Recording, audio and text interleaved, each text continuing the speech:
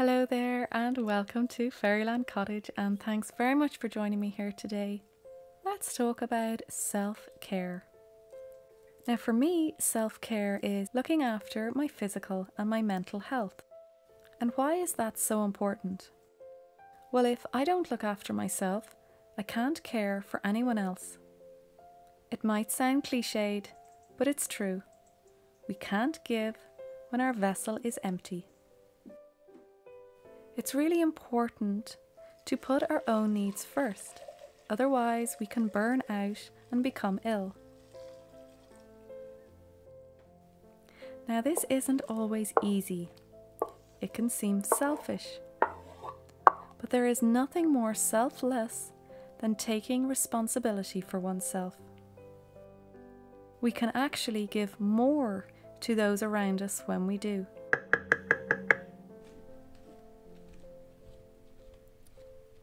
When we focus on our needs, we help others around us to do the same.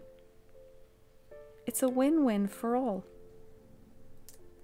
Instead of telling people what they need, we focus on our needs.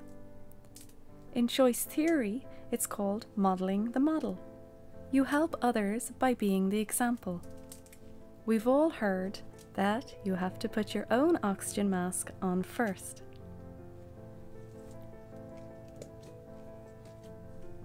One of the big benefits of self-care I've found is it can improve relationships. We stop trying to get others to meet our needs. And this can create healthy boundaries because we know what we need for ourselves. In a world where we feel the need to say yes, we can learn to say no without justifying or explaining.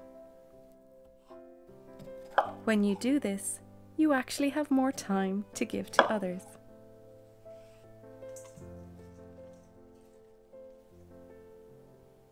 Self-care can actually improve our physical health. We want to nourish our body with quality nutrition. And we also give ourselves time to be active and exercise. We know that nourishing foods and exercise can give us the health and well-being that we need to live fully in this world. It doesn't mean that we deny ourselves treats. It's just that the balance is there.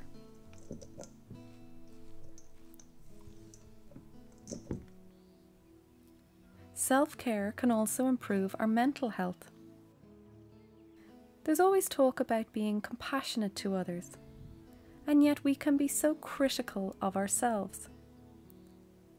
This is where I do my best to remember Dr. Glasser's caring habits, which we've talked about here before.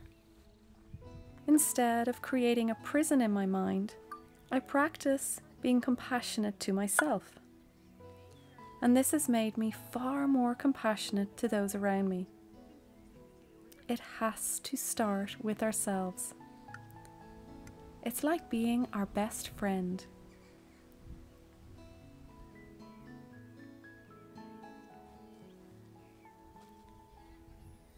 Another benefit I found of self-care is that it can help us find balance in our lives.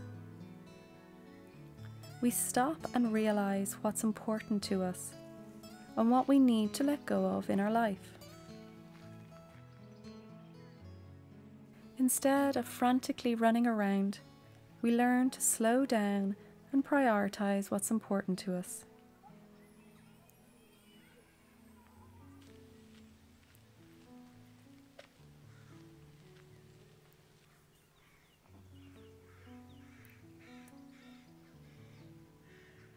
The next benefit of self-care is that you don't get entangled in other people's lives. You mind your own business, so to speak. You stop trying to control those around you. You are there, always if anyone needs help.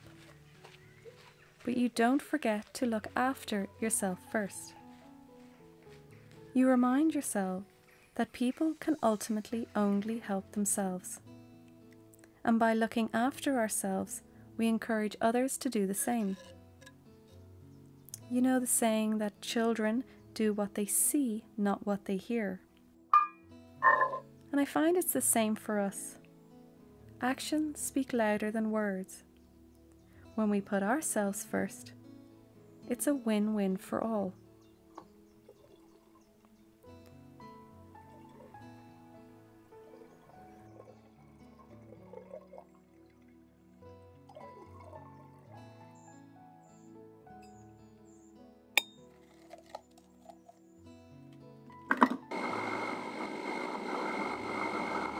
So I'd love to hear your perspective on this topic and whether you find it easy to look after yourself.